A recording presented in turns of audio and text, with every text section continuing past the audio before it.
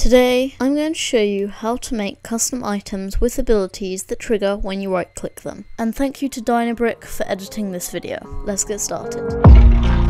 So there's a few different methods for this, but I'm going to be showing you the carrot or warped fungus on a stick one. Now, they both attract mobs. Carrot on a stick attracts pigs and warped fungus attracts striders, but since you're not nearly as much around striders, we're going to be using warped fungus on a stick. The way it's going to work, if we do scoreboard objectives add, right click, used, warped fungus on a stick, and then we set it on the sidebar.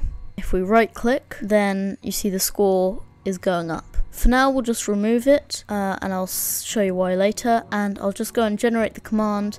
If you don't know how to do that, watch my video on that. Let's just paste it in here, so it needs redstone, then always active. Here we got the undead raid spawner. So now let's open our data pack. You see here we've got the stuff from last video. We're just going to leave that there, and inside the load function, we're going to add a line underneath here which adds the scoreboard. This means that you don't have to manually add it to every single world, and it will just automatically do it. So that's exactly the same command that we used before, and this right click you can name it anything, but I just like to use right click because that's what it is detecting. And then we're going to execute as all players with a score equal to, in curly brackets, right click, remember this needs to be whatever you called your score, equal to 1 ... which means 1 or more. So we'll do at s, I'm not going to make the same mistake as last time, and we'll run the command say click.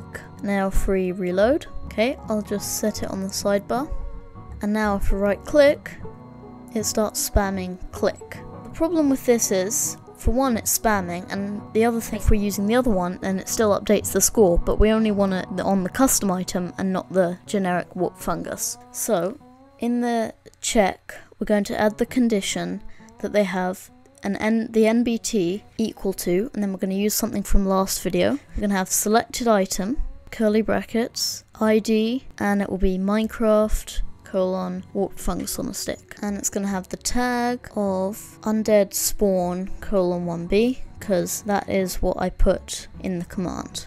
So now if we reload, so there you go, it's loaded, but if we hold this one it spams it, and if we hold this one it doesn't. The last thing we're going to add is scoreboard players set at a right click to 0, and you see the score 0, and if we click this it will only say it once instead of spamming it. So now we're going to add a file called use undead spawner. Oh, I forgot to add .mc function. In our tick function, instead of saying click, we're going to run the function, and it's going to be use undead spawner, and then inside of here we're going to summon some undead mobs. So let's summon a zombie with a tag of undead, and I'll show you why in a sec. And we'll just copy paste that line a couple of times. Change this one to skeleton, and then we'll copy paste that, just have some variety. Okay, so now we've got a lot of undead mobs. We're going to do a spread players command, which will just spread the mobs around us a bit instead of putting them all in the same position.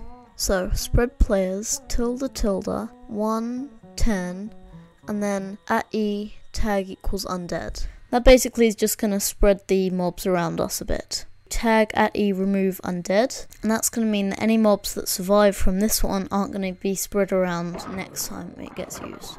But anyway, yeah, you can do pretty much anything with this, replace anything in the function with anything you want, change around the tags. You can also have multiple of these, so if you want, you can just like copy paste this, place this undead spawn with whatever you want, and the function with whatever you want. That will still work because you can only have one of them in your hand at a time. You should probably also check if it's in your offhand, because you can still right click things in your offhand. That is how to make items with right click trigger abilities, and if you want to learn how to make custom swords, the next video will be all about that. Goodbye!